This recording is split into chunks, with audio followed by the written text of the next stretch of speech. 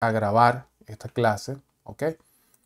La intención, señores, bueno, por acá nos dice también ingeniero civil, Caracas, gerente de operaciones, servicio de mantenimiento en el estado Miranda.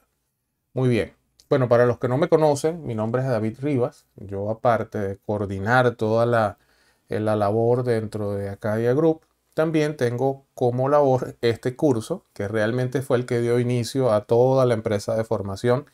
Yo creo que desde el año 2007, 2008, estoy realizando formaciones en el área precisamente de tuberías y en el área de todo lo que tiene que ver con proyectos, donde está, digamos que la mayor fuerza en mi experiencia laboral, ¿ok? Siempre trabajando en empresas de consultoría, en ejecución de proyectos y pues eso llevó, y como ingeniero mecánico, siempre cuando inicié como ejecutor, siempre estaba en el departamento de tuberías y el departamento de equipos. Entonces, eso pues me llevó a desarrollar algunas acciones de formación y esta es una de ellas.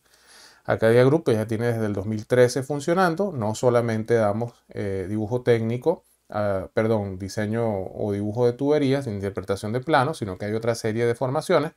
Pero bueno, hoy esta es la que tenemos en pauta y es la que vamos a desarrollar.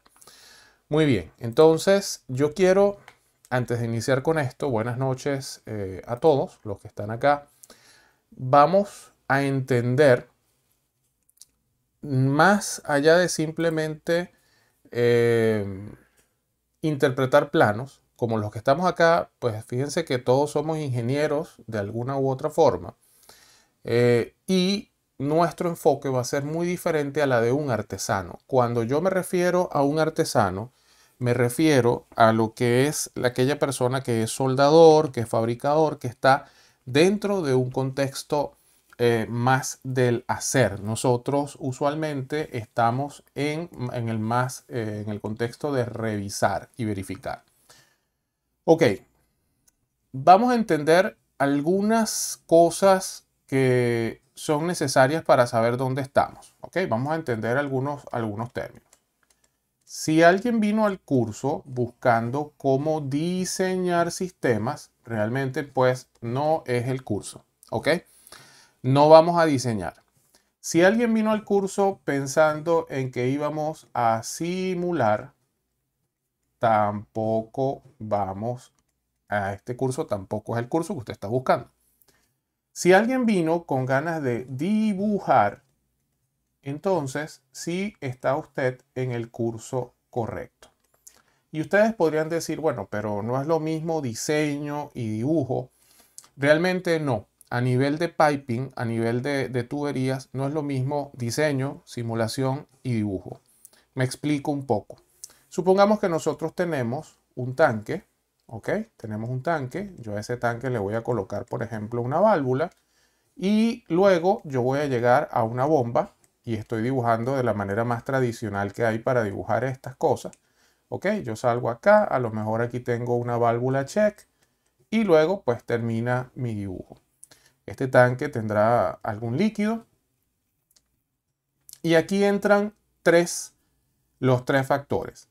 Si yo voy a diseñar, yo necesito entender cuál es el contexto, cuáles son las normas que aplican, cuáles son, por ejemplo, las distancias mínimas que debe haber tal vez entre un tanque y una bomba. Yo debería saber si adicionalmente qué norma rige acá, si esto está dentro de una planta, tal vez esto es ASME ASME B31.3, por ejemplo. Eso me va a decir qué tipo de material puedo utilizar, qué ensayos debo utilizar, si puedo utilizar gammagrafía, tintes penetrantes. Eso me lo va a decir estos criterios de diseño. Obviamente nosotros vamos a tocar aquí algunos criterios de diseño, pero no es un curso de diseño de sistemas de tuberías, ¿ok? Eh, Solo para recapitular, ¿me escuchan por favor? Veo todo callado y me preocupa un poco si he seguido el audio o algo así. Vamos a hacer esta segunda prueba antes de continuar. Solamente me colocan un sí, si se escucha o no se escucha para continuar con esto. ¿No me escuchan?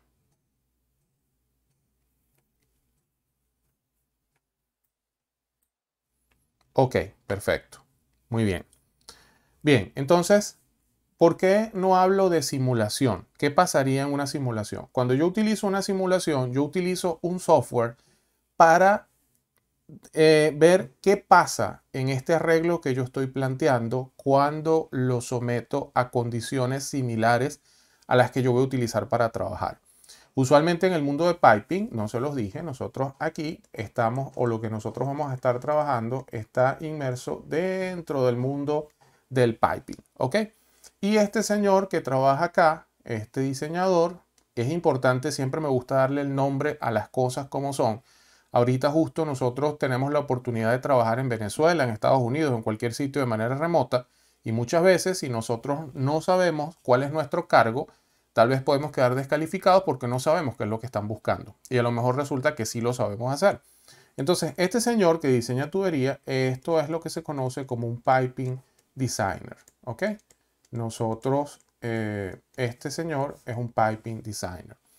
Ok, pero dentro de esa simulación, por ejemplo, yo podría simular qué pasa cuando el fluido empieza a moverse.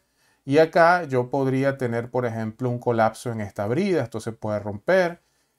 Podría tener también la necesidad o requerir que aquí tenga un soporte porque si no esto va a flectar hacia abajo y en ese caso de repente pues la simulación que yo hago es una simulación de flexibilidad o análisis de esfuerzos que en este caso es una simulación de estrés, ¿ok? Pero ¿dónde termina esto? ¿Quién termina dibujando los planos de tubería? ¿Quién termina entregando el diseño, digamos, de forma gráfica? Hay un término, y ese término lo voy a colocar por acá, y ese término es piping drafting. Y eso es lo que nosotros venimos a hacer en este curso. Nosotros nos vamos a concentrar en piping drafting. El piping drafting es ese cargo donde yo tengo unas condiciones, bien sea un ingeniero, un supervisor, alguien de más experiencia me da consideraciones de diseño, alguien realiza la simulación de lo que yo dibujo, pero alguien se centra a dibujar. ¿Qué pasa en este momento? ¿Qué pasa actualmente? Resulta que en este momento nosotros tenemos software, y aquí viene otra pregunta. Cuando se van a interpretar planos, las personas que no están muy familiarizados con esto, muchas veces me dicen, ok, ¿puedo utilizar SolidWorks? Resulta que SolidWorks sí podría yo utilizar algunas cosas para dibujar tuberías, pero no he visto hasta ahora, siempre que he estado en consultoría, SolidWorks es un programa para calcular, para hacer esfuerzos, para trabajar con chapa, para trabajar con muchísimas cosas, pero no es el programa que normalmente se utiliza para el dibujo o para el piping drafting. Ok, ¿cuál es el programa que vemos comúnmente? Ok, AutoCAD. Pero ¿qué pasó con AutoCAD? AutoCAD es un programa que inició en 1982. Obviamente, pues lleva la batuta de todo lo que es dibujo a nivel de diseño asistido por computadora. Pero AutoCAD fue mutando y AutoCAD entonces ahora se volvió un programa que lo que hace es alojar a otros programas, como por ejemplo Civil 3D. Acá tenemos nosotros a nuestros amigos civiles. Si nosotros vamos a trabajar con tuberías, nosotros podríamos tener Plan 3D. Y aquí sí son programas, digamos, diseñados o programas realizados para el diseño de tuberías. Ok, tenemos Plan 3D, tenemos también CADWorks Plant. Y si nosotros nos vamos, ya les quiero decir algo también. Si ustedes están en un contexto de Venezuela, donde pues a lo mejor están preguntando por trabajar con programas sin licencias, esto podrían encontrarlo tal vez, esto podrían encontrarlo. Ahora vamos a hablar de programas que son muchísimo más de alta demanda mundial y que adicionalmente son muchísimo más especializados. Nosotros podríamos hablar, por ejemplo, de Smart Plant, ¿ok? Podríamos hablar también de PDS, que es un programa ya bastante viejo. Podríamos hablar de PDMS, ¿ok? Y así, pues, toda esta suite de programas son los que nos permiten a nosotros realmente realizar diseños o dibujos de sistemas de tuberías. Ahora bien, ese dibujo de sistemas de tubería, ¿cuál es la diferencia entre yo trabajar con AutoCAD y trabajar con unos software de estos que son especializados? Pues la diferencia está en que si yo voy a dibujar, por ejemplo, una tubería, voy a tratar de dibujar esto aquí lo mejor que pueda. Si yo voy a dibujar una tubería, vamos a hablar de simplemente un arreglo que tengo acá con un codo, no sé, y digo que esto mide 2000 milímetros y esto de acá a acá mide, no sé, mide 3500. Entonces AutoCAD simplemente me da el dibujo. Pero cuando yo trabajo con software que son especializados para tuberías, no solamente me va a dar el dibujo, sino que también yo voy a tener lo que se conoce como BOOM. En este caso, esto es el Bill of Material, ¿ok? Materials. Estos son las listas de materiales y por allí está mi amiga, a ver, mi amiga Damaris, que es estimadora de costos, y para ella es sumamente valioso saber exactamente cuál es la lista de materiales. Y las listas de materiales no solamente son decir un tubo y un codo, sino que esto va asociado a unos materiales específicos y esos materiales, obviamente, dependiendo la calidad, dependiendo la norma de diseño, dependiendo incluso el tipo de fabricación, podrían venir de un país específico y ya sabemos lo que implica pues comprar cosas que son importadas. Todo un tema de costos y adicionalmente aranceles internacionales de transporte y todo esto. Y adicionalmente, más allá de yo tener solamente las medidas, tener adicionalmente la lista de materiales, yo puedo a estos programas también cargarles lo que son especificaciones. Esas especificaciones nos permiten a nosotros saber, más adelante vamos a ver, lo que se conoce como piping class, ¿ok? Tener dentro del mismo programa lo que se conoce como un piping class. Entonces, estos programas como los que les estaba mostrando anteriormente, vamos a ver que son estos que están aquí, como CADWorks Plan, Smart Plan, PDS, PDMS, son programas que evidentemente los utilizamos para, los utilizamos no solamente para dibujar, sino también para entender todo lo que es el contexto de sistemas de tubería. Y obviamente, estos programas, después que yo dibujo, yo voy a poder extraer algunos planos como son Plot Plan, ¿ok? Vamos a poder extraer también planos como el Key Plan, vamos a poder extraer también Piping Layouts, ¿ok? Piping Layouts y por supuesto nuestros súper conocidos planos isométricos. Entonces, nosotros en este curso vamos a trabajar con la interpretación y los criterios que necesitamos para generar y para revisar estos planos de tuberías que tenemos acá. ¿Ok? Nosotros no los vamos a dibujar de forma digital. Yo les voy a estar pasando algunos archivos que están en PDF y acá vamos a interpretar algunas cosas. ¿Hay preguntas hasta acá? Por favor, siempre, ¿cuál es la modalidad? Voy a aprovechar también para ver cuál es la modalidad del curso. La modalidad del curso es la siguiente. Nosotros vamos a estar trabajando 4 días. ¿Ok? Nosotros vamos a estar trabajando 4 días. Esos 4 días nosotros tenemos 2 horas todas las noches. Esas 2 horas a mí me gusta siempre dividirla en 1 hora y 10 minutos y la otra tal vez la trabajemos en unos 45 minutos aproximadamente. ¿Ok?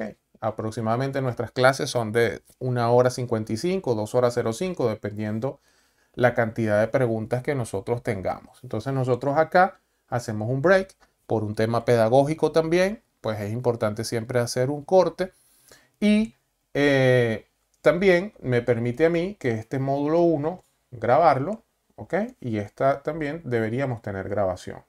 Entonces, en este momento, pues estamos grabando la clase, la intención es que ustedes repasen. Y el grupo de seguimiento, ¿por qué hay un grupo de WhatsApp? Porque nosotros en ese grupo de WhatsApp, cualquier duda, cualquier inquietud, fíjense que yo les pasé el material, ustedes tienen el material en el grupo de WhatsApp, solamente hay uno de los compañeros que se sumó posteriormente y pues yo les voy a estar pasando la información. Entonces, allí está la presentación y vamos revisando todo eso. Creo que abrió un micrófono. Ok, perfecto. ¿Inquietudes hacia acá? ¿Dudas?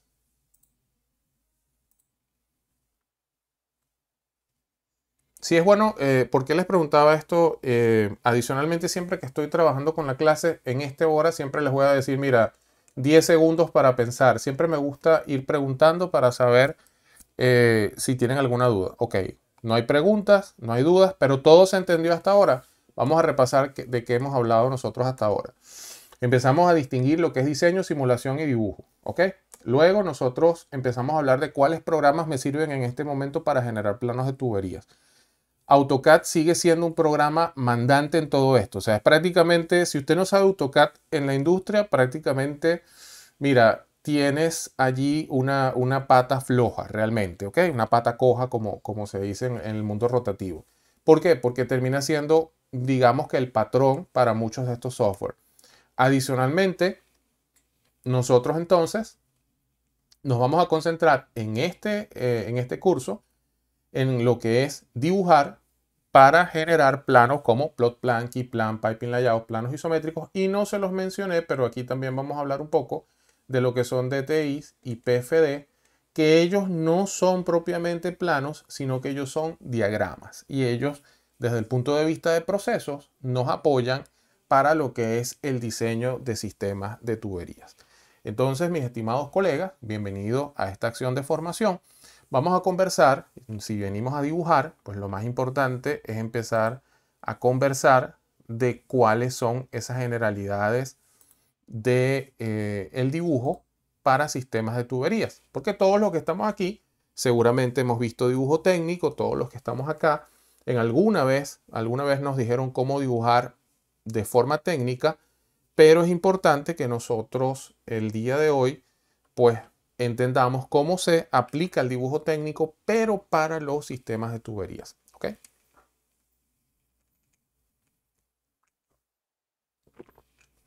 Muy bien.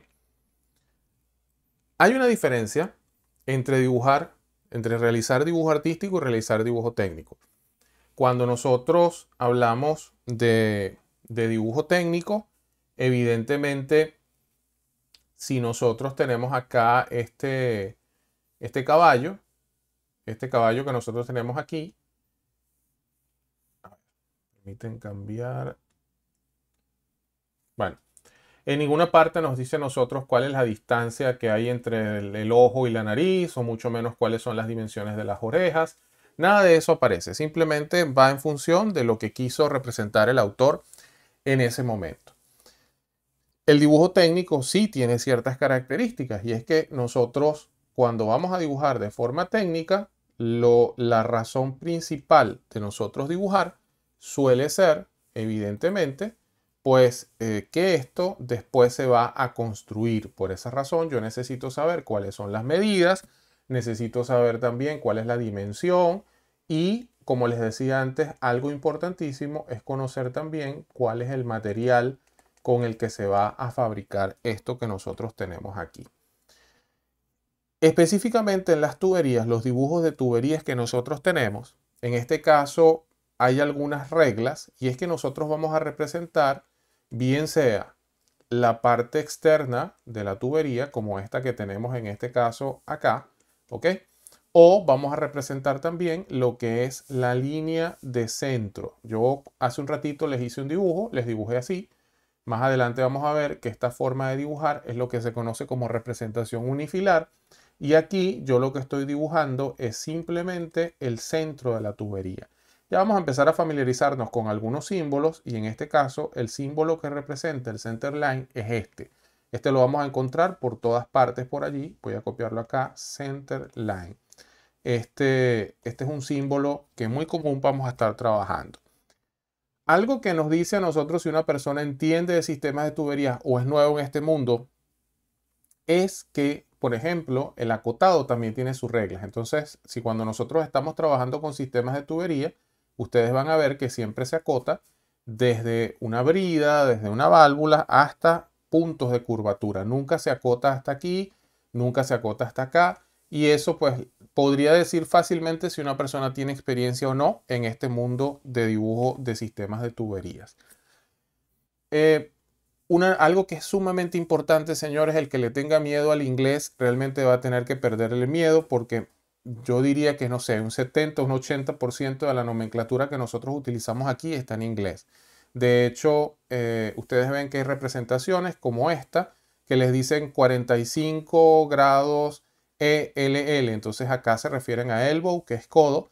Y no está de más que nosotros pues estemos tal vez trabajando con planos y los planos vengan de Europa, vengan de Estados Unidos, vengan de Japón, vengan de cualquier sitio y el idioma que se suele utilizar es el inglés. Entonces las indicaciones generalmente están en ese idioma. Es importante también que nosotros entendamos qué es una escala.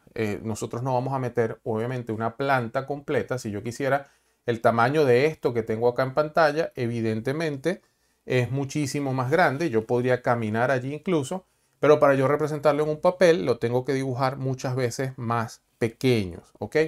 Ese cambio del tamaño que tiene algo en la realidad versus lo que yo tengo en el papel es lo que se conoce como una relación de escala o una escala. Y en este caso, para los que no conozcan esto, la escala usualmente representamos con una E. Representamos también, pues, cuál es la medida del objeto. Estos dos puntos uno es A. ¿Ok? Estos dos puntos es lo que uno es A. ¿Ok? Y en este caso se lee entonces 1 es a 10. Ahora, ¿qué significa eso de que 1 es a 10? Yo puedo tener cuando estoy dibujando algo y el tamaño del elemento es igual al tamaño de lo que yo digo entonces que estoy trabajando con escala 1 es a 1. Es decir, estoy dibujando del mismo tamaño que el elemento. ¿Ok? Si en todo caso yo necesito reducir el elemento, 1 es a 2, como este que tengo acá. En este caso me está diciendo que este elemento tiene la mitad del original. Y en este caso 2 es a 1, es decir, que lo he dibujado al doble de lo que es el elemento original. Simplemente como referencia, hay escalas que son de reducción, es decir, cuando voy a representar las cosas más pequeñas en el papel, y hay escalas de ampliación. ¿Cuándo podría tener yo una escala de ampliación? Si, por ejemplo, yo voy a dibujar el tornillo de un lente. El tornillo de un lente es muy chiquitito, incluso a la vista. Si lo voy a dibujar, probablemente sería prudente dibujarlo 10 veces más grande, 15 veces más grande. ¿Ok? Es importante también que estemos muy claros en los sistemas de unidades. Nosotros, por el país donde estamos, nosotros no tenemos un solo sistema de unidades. Aquí hay una mezcla y suele pasar que ustedes dicen, bueno, ¿estos son cuántos? Son, por ejemplo, 3.500 milímetros de tubería de diámetro 4 pulgadas. Entonces ya acá tenemos dos sistemas de unidades que están trabajando en conjunto.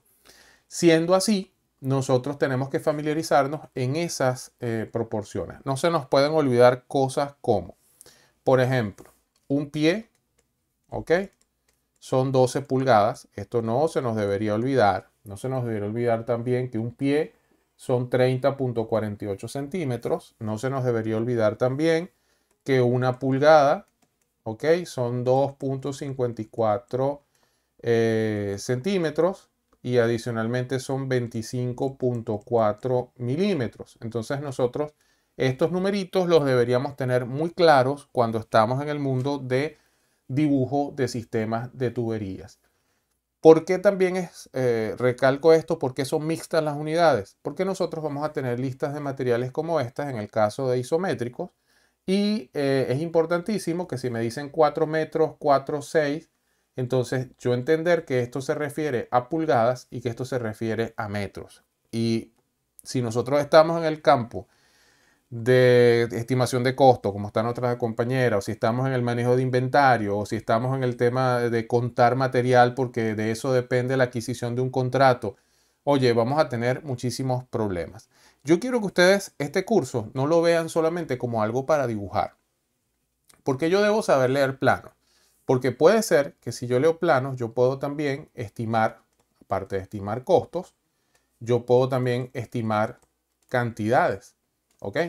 Y si yo estimo cantidades, evidentemente las cantidades se van a multiplicar por un precio unitario y eso va a dar un solo resultado y es dinero. Entonces todo lo que nosotros hacemos dentro de este contexto termina siendo dinero. Todo lo que nosotros trabajamos dentro de lo que es ingeniería, dentro de lo que es proyectos, termina siendo dinero. Por eso es que es tan importante que nosotros estemos claros en lo que son las cantidades y las unidades. ¿Ok? Desde que estamos en el colegio, los que vimos dibujo técnico o los que estamos en universidad, siempre nos dijeron que hay líneas que son gruesas para representar contornos y vistas, aristas y vistas. Hay líneas que son segmentadas para contornos ocultos, aristas ocultas. Y eso también lo vamos a estar manejando acá. ¿Ok? Aquí también se manejan líneas llenas, líneas segmentadas para lo que es la parte de líneas ocultas. Ok. ¿Cómo se ven los planos o cómo se ven los dibujos que nosotros vinimos a ver en este curso? En este curso nosotros vinimos a ver planos como este que nosotros tenemos acá. Este es un plano que se conoce como un plano de planta. ¿Qué es un plano de planta? Para ya ir entrando en detalle. Pues si nosotros tuviéramos la posibilidad de volar, como lo hace aquel famoso personaje azul, y adicionalmente pues nosotros estar por los cielos, todo lo que él ve hacia abajo es una vista de planta. ¿Ok? Entonces, nosotros lo que vamos a representar en estos plan view, como este que está acá, no es más que una vista de cómo se vería esto si yo lo veo desde un dron, desde un helicóptero o incluso como lo vería tal vez el famoso superhéroe. Algunos detalles que nosotros tenemos que tener. Pues vamos a acercarnos acá. Fíjense que adicionalmente aquí hay una serie de simbología. Por ejemplo, aquí hay una que dice BOP-L más 588. Hay una serie de acotados. Hay una serie de elementos. Estos parecen ser codos. Hay otros que parecen ser, no sé si son válvulas. Hay otros que parecen un tubo metido dentro de otro tubo, como es el caso de este que tenemos nosotros aquí. Y bueno, y así hay una serie de elementos. Entonces nuestra misión en este curso es entender y poder interpretar cada uno de esos elementos que nosotros tenemos acá. Algunos pueden ser muy fáciles de reconocer y algunos no lo son tanto. Entonces eso es lo que estamos persiguiendo en esta acción de formación. Es importante que no solamente entendamos que existen vistas de planta, que son las que, como acabamos de mencionar, pues estamos viendo desde arriba. Cuando vemos un elemento desde arriba, pues qué es lo que yo puedo observar.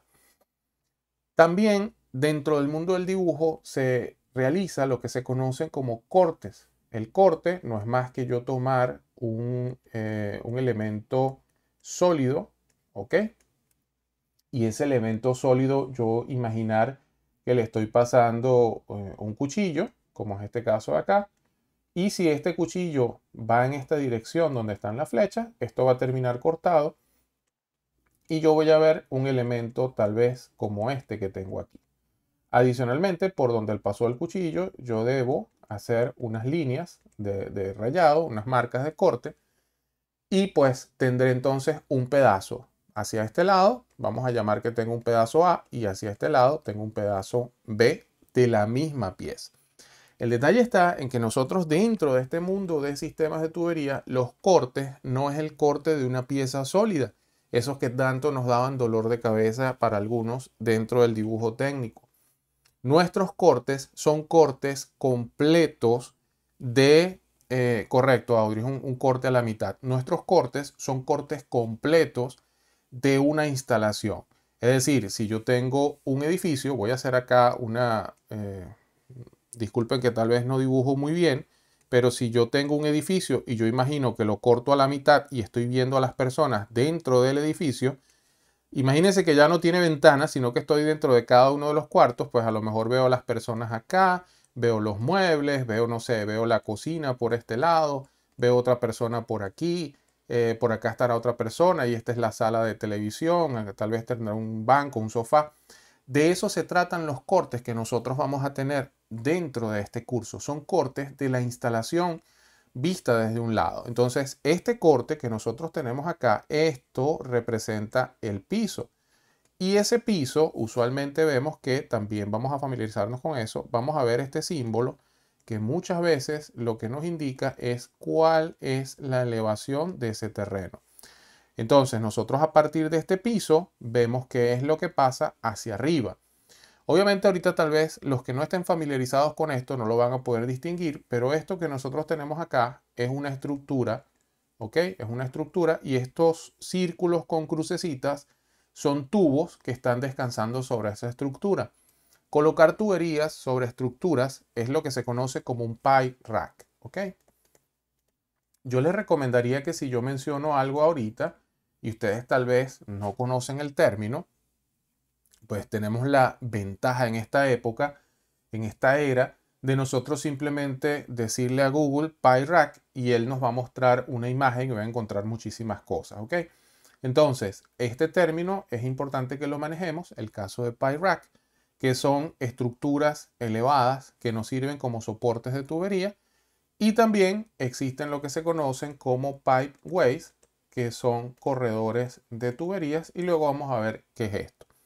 Entonces, desde el piso hacia arriba, yo veo que acá en el piso están estas bombas. Adicionalmente, pues, está una estructura. Aquí están unos tubos que yo podría llamar, no sé, nivel 1, level 1, ¿ok? Estos otros tubos podrían estar en un segundo nivel del pipe rack. Lo voy a llamar level 2. Y aquí arriba me está diciendo que hay unos air coolers, que estos son también unos equipos y están exactamente encima del pipe rack. Entonces, cuando nosotros hablemos aquí en este curso de cortes, planos de elevaciones, nos vamos a referir a esto. Recuerden siempre, no es un cubito picado por la mitad, no, es un edificio, es una planta, es una fábrica cortada a la mitad donde yo voy a poder ver todos los niveles desde el piso hacia arriba, ¿ok? Bien, también existe el concepto de sección. Ok. Acá también, antes de hablar de la sección, acá también hace acotación a algo. No solamente yo podría representar la planta completa hacia arriba, sino que yo también podría representar un equipo, como es en este caso un recipiente horizontal. Pero recipiente horizontal, su piso estaría aquí. Acá están las patas del recipiente como tal, están aquí. No quiero entrar en el detalle en este momento en el recipiente, sino simplemente lo que quiero es mostrar que esto también está mostrando las elevaciones. Pero en el caso específico de recipientes y elementos que contienen líquidos, los niveles también muestran información adicional, no solamente de la altura del equipo, o sea, no solamente cuánto mide el equipo desde el piso hasta acá, o cuánto mide desde aquí hasta aquí, o cuánto mide desde aquí hasta aquí, sino que adicionalmente también me muestra los niveles internos que tiene ese recipiente y es lo que y esto se conoce en este caso, este dice level, este LALL, usualmente los LL se refieren a liquid level, ¿ok? Y en este caso, este LA, esto es low alarm. Es decir, esto es alarma de baja por nivel o alarma por bajo nivel de líquido. Es decir, que cuando yo tenga bajo nivel de líquido, algo va a pasar. Se va a prender una luz, va a sonar un pito, va a sonar una sirena, lo que sea. Pero esto a nivel de instrumentación y a nivel de control es importante mostrarlo. Entonces, en este caso, las HH, liquid level, y esto es por alto, ¿ok? Más adelante vamos a ver esto de los niveles de altura. ¿Cómo se representan los cortes dentro de planos de sistemas de tuberías? Vamos otra vez a nuestro cubito. Cuando nosotros estamos en dibujo técnico de la universidad, nosotros nos dicen que hagamos un corte de este cubito y nosotros venimos de una forma muy simple y lo que hacemos es decir, bueno, el corte que yo voy a hacer es un corte por acá, ¿ok? Y este corte se va a llamar, a veces se llama AA, a veces se llama AA', dependiendo de lo que quiera yo mostrar. Y al final le muestro al profesor cómo queda el corte. Entonces le termino mostrando esto, que termina siendo el área por donde pasó el cuchillo. Y le muestro al profesor que este es el área del corte. Y le coloco acá que esto es el corte AA', por llamarlo de alguna forma. Dentro de los planos de sistemas de tuberías o dentro de los planos en general de ingeniería, no se llaman solamente corte AA, sino que también yo le doy el nombre del corte AA, pero hago mención a el plano donde se muestra este corte. Recuerden que nosotros estamos hablando de un proyecto de ingeniería que puede tener, no sé, 3.000, 4.000, 5.000 planos, dependiendo de la magnitud de la obra. Y si yo digo que simplemente busque el corte AA, no lo voy a poder encontrar. Esto funciona cuando usted está en la universidad porque el profesor le pidió solamente una lámina y la lámina tiene su nombre en todo caso. Pero aquí esto no va a funcionar porque usted necesita no solamente saber dónde está el corte, sino saber cuál de los 2.000 o 3.000 planos del proyecto es donde está su corte. Entonces es necesario también incluir, en este caso, el código del plano donde se generó ese corte. ¿Ok? ¿Qué otra cosa es importante que nosotros entendamos como introducción a este curso? Hablar también de secciones. A veces yo no necesito todo el corte completo, sino que necesito un pedacito de ese corte porque necesito mostrar un lado, una vista específica, un detalle que no entiendo muy bien en la vista de planta y me lo aclara una sección. Existen también lo que se conoce como líneas de rotura. Aquí no me voy a detener mucho, esto lo vamos a ver posteriormente. Pero cuando yo hablo de líneas de rotura, es que si una línea, por ejemplo, siempre mantiene su sección transversal y es muy larga, yo podría decir, bueno, esto siempre mantiene su sección transversal, hago una línea de rotura y ya. Y doy la medida de una sola vez. O sea, si esto mide, no sé, mide 3.000, yo podría decir, bueno, este pedacito mide 3.000 utilizando estas líneas de rotura. Es un artificio que utilizamos también para lo que es dibujo. El acotado realmente es mostrar cuál es la dimensión del elemento. Ustedes, esta presentación se las pasé, pueden dedicarle realmente todo el tiempo que ustedes quieran a leer acerca de acotado. No tiene sentido que perdamos tanto tiempo leyendo de acotados. Sin embargo, sí quiero hacer énfasis en el acotado que nos compete, que es el acotado de sistemas de tuberías. Ok, yo voy a aprovechar de dibujar por acá, más grande que esto, y luego lo vemos. Si nosotros tenemos, por ejemplo, una brida, ya voy a empezar acá a ver, yo tengo una conexión, por ejemplo, como esta. Ok, luego vamos a ver qué es una brida. Y adicionalmente tengo un codo. Y tengo acá, no sé, otro pedazo de tubo. Y aquí tengo otra brida. Y me dicen que acote. El acotado, cuidado con hacerlos, como les decía, cuidado con ustedes acotar. Por ejemplo, desde aquí hasta la soldadura. Desde la soldadura hasta el codo. Desde este codo hasta esta soldadura. Desde esta soldadura hasta este otro pedazo de tubo. Si usted acota así, lo que demuestra es que realmente no tiene ni idea de lo que está haciendo. ¿Ok? El acotado de sistemas de tubería, usualmente se hace de la siguiente forma. Si yo tengo una brida de conexión y tengo acá un codo, nosotros acotamos desde la cara de la brida hasta el center line del codo, o lo que se conoce como el punto de quiebre del codo, dando la dimensión completa. Y este pedazo que está aquí, usted podría decir, bueno, pero ¿cómo sé yo cuánto mide? Recuerde que usted está dibujando para que una persona fabrique. Y la persona que fabrica tiene la experiencia y la experticia de saber cuánto mide esta brida y cuánto mide este codo. Entonces, al final, él lo que hace es simplemente restar esto y obtiene la dimensión de este tubo intermedio que se conoce como un nipple. Entonces, el acotado siempre se hace de centro a centro. En este caso, fíjense que esto es un codo y esto es un codo. Aquí dice algo como 7.000 o 1.000. Creo que es 1.000. Independientemente del número, lo que les está diciendo es que va desde el punto de quiebre de este codo hasta el punto de quiebre de este codo. Entonces, estos 1.000 que nosotros tenemos aquí, si deseamos saber cuánto mide el pedazo intermedio o el nipple intermedio, pues tendremos que restar esta dimensión y esta dimensión. ¿Se puede determinar? Sí, se puede determinar muy fácil. Y adicionalmente, las personas que trabajan con esto como artesanos, como soldadores o como fabricadores, saben qué van a hacer. De hecho, en la introducción me faltó comentarles que existen también dos personajes que están dentro de la fabricación de tuberías y son el piping fitter y el welder. Son dos cargos completamente diferentes.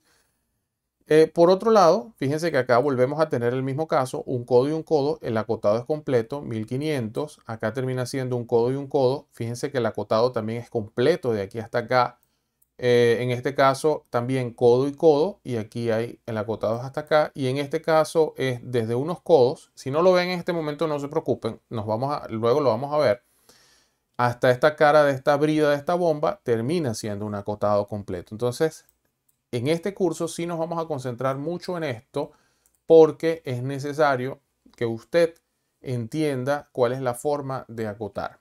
Preguntas hasta acá, inquietudes, les doy 10 segundos para pensar y para preguntar.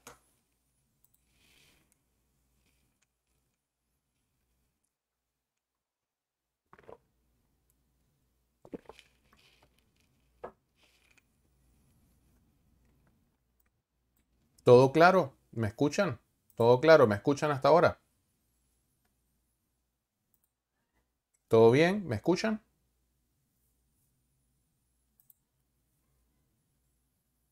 Ok, perfecto. Muy bien. Bueno, vamos a continuar entonces si todo está claro hasta este momento. Fíjense, ¿qué más tenemos por acá? Ok, bueno, esto está bastante explícito, es lo que le acabo de mencionar. Igualmente ustedes tienen las presentaciones, pero lo que quería era reforzar lo que acabamos de decir, está acá descrito. Las cotas, vuelvo y repito, si usted busca información, hay una página que creo que se llama dibujotecnico.com. Allí están todos los criterios de acotado, cómo el acotado es correcto, cuándo es incorrecto. Eso usted lo puede revisar. Hay que tener cuidado con esto también porque evidentemente, pues si usted utiliza programas como AutoCAD, AutoCAD le permite acotar prácticamente como usted quiera, pero sin embargo no tiene reglas de acotado. Entonces podríamos estar propensos a cometer algunos errores, pero ya eso es un tema un poco más de revisar la teoría. Ok, atención con este tema porque no solamente está ligado al tema de dibujo, sino que está ligado también al tema financiero y al tema administrativo. Y son los formatos que se utilizan para los planos e incluso está ligado también al tema de calidad. Cuando yo necesito hacer un plano, cuando alguien me dice, mira, necesito que me hagas el dibujo de un sistema de tuberías, lo primero que yo le debería preguntar a esa persona es, ¿cuál es el formato? Y la pregunta viene por dos razones. Primero, porque los planos de sistema de tuberías no se dibujan en una servilleta ni en una hoja carta, ¿ok? Y si se hace en una hoja carta hay que tomar ciertas consideraciones. Y adicionalmente, porque estos planos generalmente van ligados a un entorno corporativo, generalmente van ligados a un contexto de un proyecto. Y esto quiere decir que si estoy dentro de una empresa, debería haber el logo de la empresa, quién firma, quién aprueba, eh, cuál es el tamaño del plano, en qué fecha se emitió. Y esto es sumamente importante. Acá nosotros tenemos algunos ítems, como por ejemplo las leyendas, las notas, el logo del cliente, el logo de la empresa que elabora el plano, el ojito de medición, todo esto es importante. Entonces, el formato donde nosotros generamos el plano no es un formato al azar. Una estructura típica que nosotros podríamos encontrar de un plano de tuberías, por ejemplo, es esta, donde hay un área efectiva de dibujo. No todo el papel es el plano, ¿ok? Usualmente la información gráfica como tal está aquí, en esto que se llama el área efectiva del dibujo. Más adelante vamos a ver que en planos de tubería es importantísimo conocer lo que es el norte de planta y el norte geográfico. También vamos a ver que hay unos planos índice que nos dicen dónde estoy dentro de este plano. Vamos a tener notas, leyendas y en algunos casos tablas de ubicación de equipos con coordenadas asociadas. Entonces, el plano como tal no es solamente el dibujo. El plano está conformado por la información gráfica o el dibujo y una serie de información que está alrededor de él. ¿Qué encuentro? Por ejemplo, aparte de lo que nombré anteriormente, pues nosotros también tenemos acá niveles de revisión, empresas que realizan el plano, empresas que contratan el plano, y cada uno de ellos tiene también información propia. Quién lo hace, quién lo revisa, quién lo aprueba. Recuerden que todo esto es información a la hora de un accidente, a la hora de una explosión, a la hora de un desastre, un incendio, lo que sea. Lo primero que van a buscar es la causa del accidente, y muchas veces esa causa se empieza a buscar por operaciones. Si en operaciones no aparece nada, pues probablemente nosotros vamos a ir a hurgar un poquito más atrás, y el hurgar ese en el tiempo nos va a llevar tal vez al proyecto, a la construcción, y terminamos al final en los planos y buscando quién hizo el diseño. Entonces, cuando usted firma un plano de estos, no es que está libre de culpa si existe un desastre a tiempo después, ¿ok? Entonces, por esa razón, aparecen todos los responsables dentro de las casillas que permiten firmar. Fíjense que acá hay algunas de las cosas, lo que les estoy comentando, ¿ok? Dentro de esas casillas está quién dibuja, quién diseña, quién revisa, quién aprueba, el número de contrato, el código del plano. Todo esto realmente es información que obviamente forma parte de un proyecto y que va a permitir hacer seguimiento no solamente físico, sino financiero, a nivel de trazabilidad, a nivel de calidad. Y yo aquí me quiero detener en algo que se conoce como los hitos de medición. Y esto es sumamente importante. Yo tengo que entender qué es esto y para qué lo estoy usando. Me he encontrado con personas que incluso están trabajando en la industria y ven esto y no saben por qué se hace. ¿Ok? Bien, cuando yo realizo un diseño, vamos a suponer, por ejemplo, quiero explicar esto. Aquellos que ya tengan experiencia en esto, por favor me disculpo si es información repetida, pero yo quiero que todos se lleven la información porque sé que algunos de los que están acá tal vez son un poco más nuevos en este mundo. Entonces vamos a aprovechar de que todos nos podamos llevar la información al 100%. Supongamos que yo quiero hacer una mesa. Yo quiero que alguien fabrique una mesa. Evidentemente, yo contrataría a un carpintero. Vamos a suponer que este soy yo. Ok, me voy a poner acá DR, mis iniciales, y contraté a un carpintero. Al carpintero se va a llamar CP. Yo contrato a CP, le doy las características de la mesa que yo quiero. Simplemente estoy en este momento, esto está en mi mente, ok. Estas son la idea que yo tengo de una mesa. Y él seguramente se va a ir a su carpintería, va a diseñar y va a traer ese diseño. A lo mejor pues su mesa es completamente diferente a lo que yo pensé. Esta a lo mejor es más largo, tiene unas patas más finas, no lo sé. Pero este es el diseño del señor CP. Ese diseño es la emisión original. Esto es lo primero que él me está dando. Y esto es lo que comúnmente ese diseño o esa primera versión del diseño es lo que dentro de los proyectos nosotros llamamos emisión original. Y se suelen utilizar letras o números para nosotros ir distinguiendo las diferentes revisiones que van teniendo. El señor CP me entrega la mesa. Luego que yo veo el diseño, le digo, oye, no me gustan las patas así, las quiero por alguna razón, las quiero curvas acá. Adicionalmente, pues me gustaría que esto tuviera algún agujero para aportar un vaso, y le doy una serie de comentarios. Cuando él viene por segunda vez, él trae la mesa con los comentarios incorporados. Y en este momento, yo en ese plano que él trae, pues ya había una letra A, y yo puedo ahora también incluir una letra B. Si nosotros quedamos de acuerdo que esta es la mesa final, evidentemente podremos colocar en el plano un 0 y decir que este es el final de la ingeniería. Y estas versiones podrían ser 0, 1, 2, 3, 5, 6, las que sean.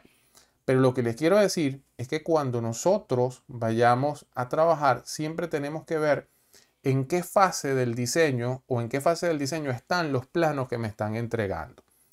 Lo cierto es que el último nivel de un diseño debería ser un nivel que se conoce como el as-built. Es decir, después que ya él terminó, que construyó la mesa y que la puso en mi casa, él debería entregarme los planos como construidos de la mesa, el cómo quedó realmente. Quiere decir que si yo en un futuro quiero trabajar con esa mesa o quiero modificar algo, no me va a servir ni el plano en revisión A ni el plano en revisión B, porque todos esos fueron prototipos. El único que me va a servir es el plano como construido o el plano as-built. Y ustedes podrían decir, bueno, pero ¿por qué invertir tiempo en revisar o en ver todo esto? Vamos a ver una aplicación, mi amiga de estimación de costos, por ejemplo. Si yo te digo, y ojo, la nombro simplemente como referencia, cualquiera de ustedes podría tener que estimar costos. Vamos a suponer que alguien les dice, vamos a contar el material necesario para una planta y pues evidentemente contar ese material nos va a llevar a un presupuesto asociado. Entonces alguien les dice, vamos a contar el material, pero se aparecen con el plano revisión A y empieza usted a invertir tiempo contando material en un plano revisión A. Pues usted lo que está es perdiendo el tiempo, porque si eso lo van a construir, yo debería pedir el último plano para ingeniería, que sería el de emisión final, es decir, el diseño ya cerrado. Y adicionalmente, si es un proyecto que ya se construyó y por alguna razón yo quiero hacer un conteo de material porque quiero validar o quiero, no sé, corroborar algún presupuesto, entonces tampoco voy a hacer nada con el plano como emisión original. En ese caso yo pido un plano como construido, un as-built. Entonces, es sumamente importante que yo sepa de los planos en qué revisión estoy. Hay otro criterio también, y es que esto no es solamente para avance físico del plano, sino que esto también es para lo que se conoce como avance financiero. ¿Qué quiere decir esto? Vamos a suponer que mi amigo CP, que es el carpintero, me va a pagar, o yo le voy a pagar por ese diseño que viene en la mesa, y me dice, ¿cuándo me vas a pagar? Yo podría decirle, te pago cuando me traigas la mesa lista, pero a lo mejor para él no es conveniente y me dice, no, yo quiero que cuando haga el primer diseño, ya tú me pagues el 50%. Cuando yo incorpore los comentarios en la revisión B, tú me vas a pagar un 30% adicional. Y ya cuando esté listo el diseño, tú me vas a pagar un 20% final. Entonces, esto, señores, es lo que se conoce como hitos de medición.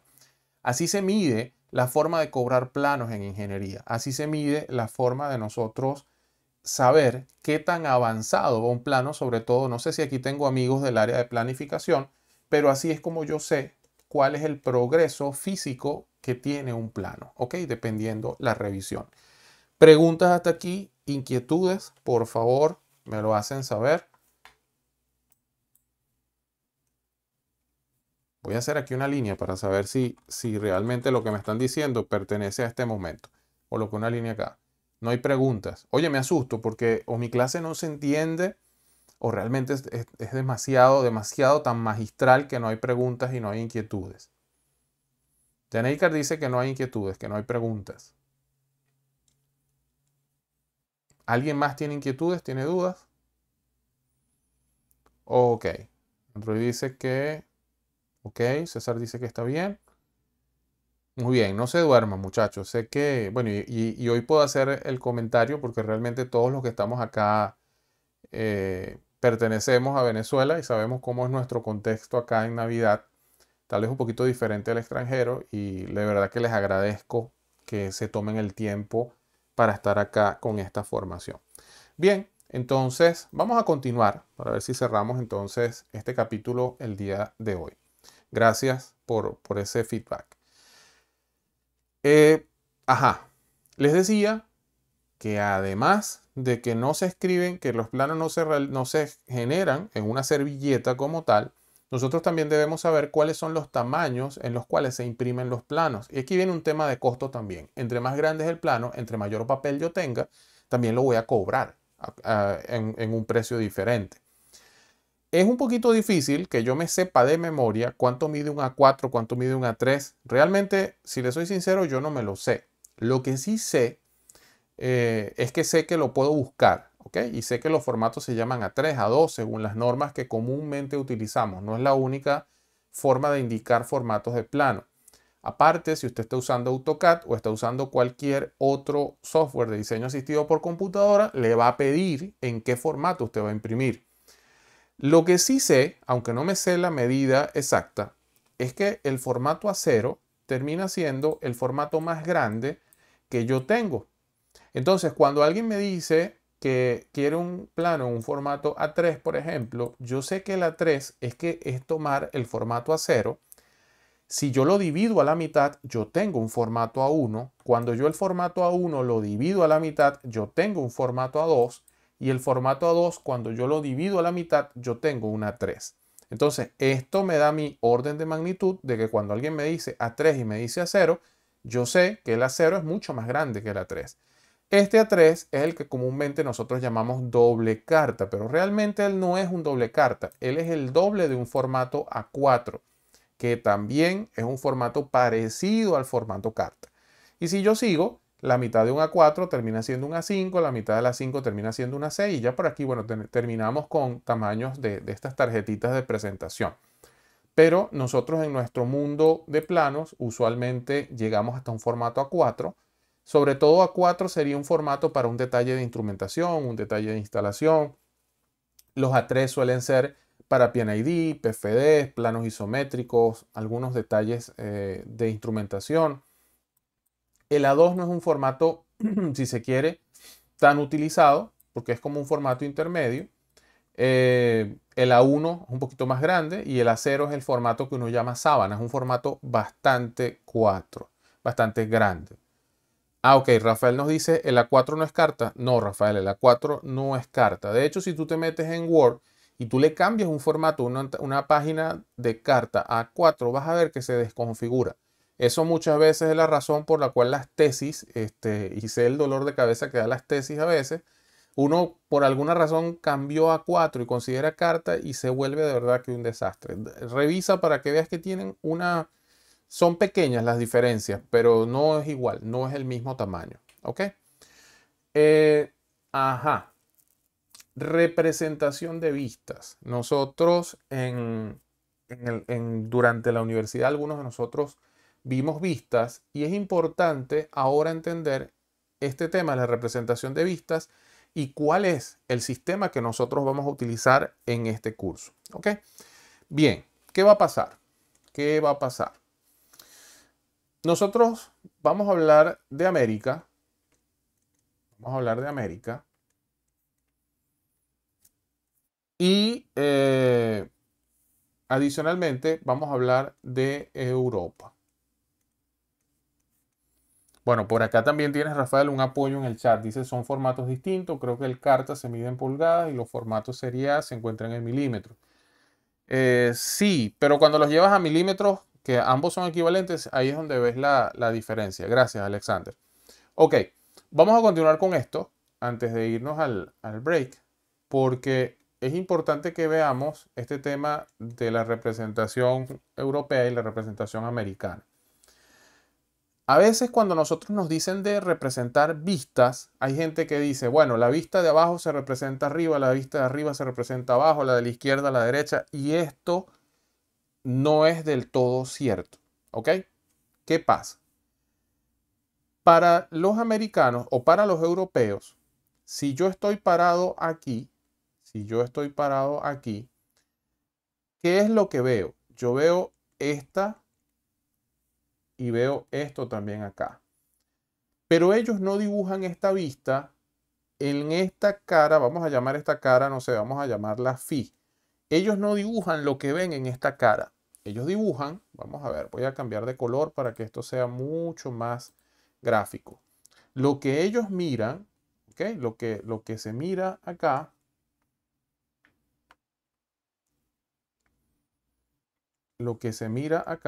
¿ok? Lo vamos a dibujar en la pared de atrás. Es decir, la vista que yo veo acá, vamos a llamar esta vista 1.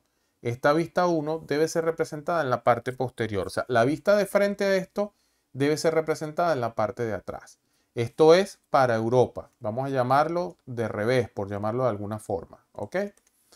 Sin embargo, en América, o la representación es diferente. Lo que nosotros vemos acá sería representado en la cara de acá. ¿Ok?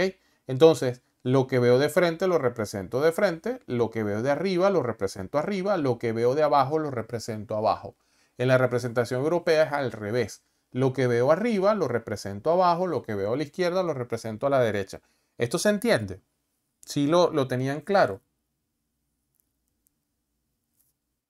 Y cuando hablo de vistas, hablo de dibujar lo que yo veo cuando estoy parado enfrente. Exacto, es como dibujar en el fondo, pero eso lo hacen los europeos, ¿ok? Entonces yo tengo que estar pendiente cuando tengo un plano si viene representado en norma europea o en norma americana.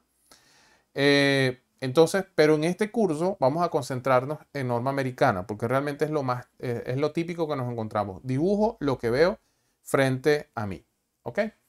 Bien, si todavía no nos queda muy claro el tema de las vistas, el tema de las vistas no es más que dibujar, fíjense cómo se ve acá, es dibujar, si yo encerrara el sólido en una caja de espejos, es dibujar el reflejo de cada una de esas caras en las paredes de espejos que tengo acá.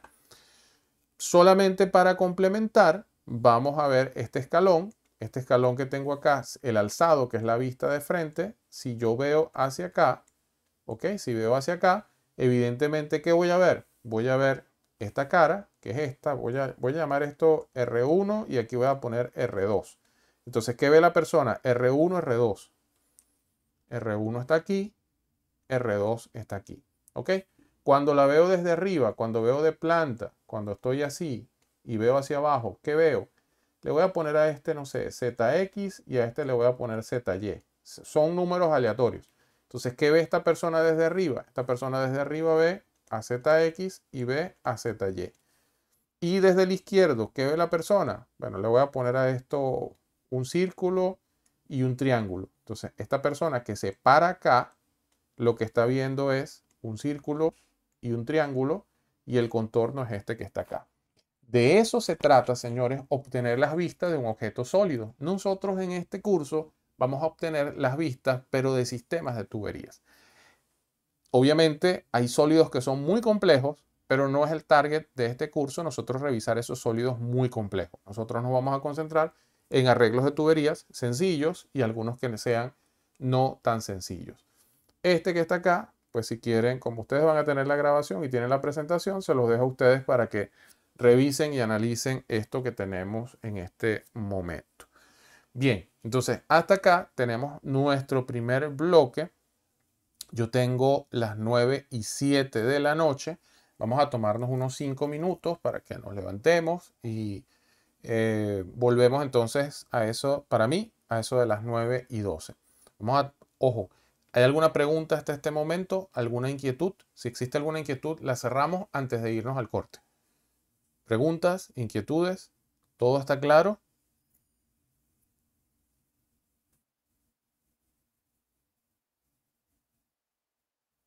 Ok, perfecto. Muy bien. Bueno, entonces vamos a tomar esos 5 minutos, 9:08. Volvemos entonces en 5 minutos para continuar. Gracias por su atención. Nos vemos en un ratito.